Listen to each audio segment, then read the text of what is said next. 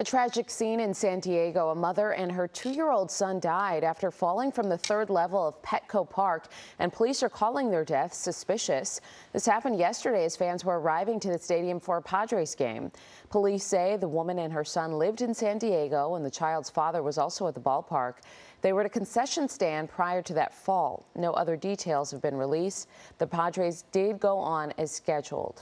Hello, I'm Mark Brown. Get more great ABC7 content by clicking the subscribe button for our YouTube channel, and download the ABC7 Los Angeles streaming app on Fire TV, Android TV, Apple TV, and Roku to watch on your TV.